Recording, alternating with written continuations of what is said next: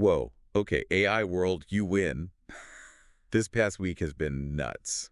Like a fire hose of funding news, Yeah. crazy talent grabs, and AI doing everything from nabbing scammers to, maybe even like whipping up life-saving drugs. Yeah, no kidding. It's the speed of it all that gets me. Not just like, oh, AI is getting a little better. It's full on reshaping everything everywhere all at once. Right. So where do we even start with this? I mean, OpenAI raked in $6.6 billion in funding, valuing them at, I don't even know, 157 billion. around $157 billion.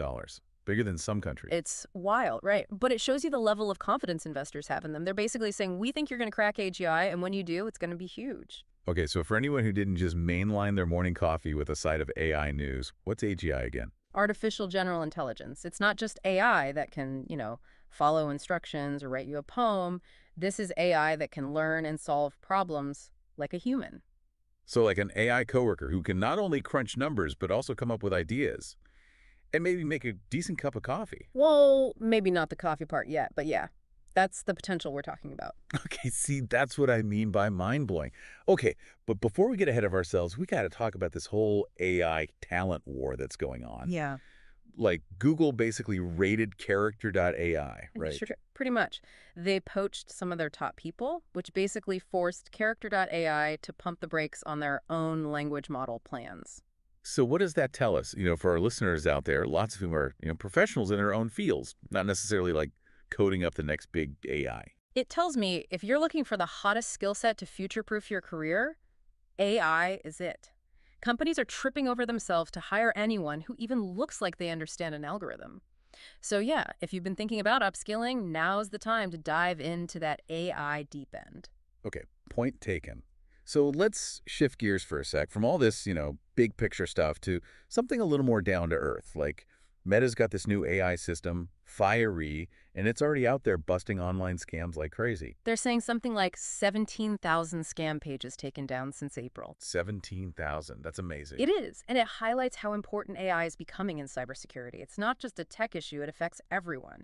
Fire can analyze data in real time, spotting those scams that humans might miss. Although, does it feel a little like we're on the edge of an AI arms race? AI gets better at catching scammers. Scammers use AI to get sneakier back and forth. Oh, for sure. That's a valid concern. It's why constant innovation in cybersecurity is key. It's not enough to just play catch-up. You got to build systems that are ahead of the curve, right? Right. Stay ahead of those AI supervillains or whatever. Okay, but it's not all doom and gloom, right? While Meta's battling bad guys, DeepMind's partnering up with BioNTech to create these AI lab assistants. Like, imagine AI helping design experiments, running simulations even, like predicting how effective new drugs might be. It's like something out of a sci-fi movie, but it could revolutionize drug discovery and, scientific research in general. Okay, last but not least, we got to talk about Amazon. Apparently they were, like, a little spooked about the security risks of other platforms. You mean like ChatGPT and such? Exactly. So, what'd they do? Built their own AI chatbot, of course. Cedric. Makes sense though, right? Especially for a company like Amazon that's got so much sensitive data, they want more control, more security. And hey, maybe Cedric's got a better sense of humor than some of those other chatbots out there, Yeah, maybe Cedric can tell us a joke after we wrap up this deep dive. Yeah. But seriously, we've gone from billion-dollar deals to AI scientists to in-house chatbots. It's incredible how fast this tech is moving.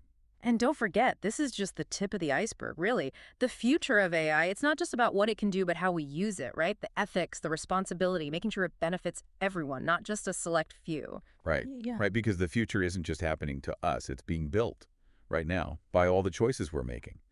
And, maybe that's something for everyone listening to think about, not just the tech people.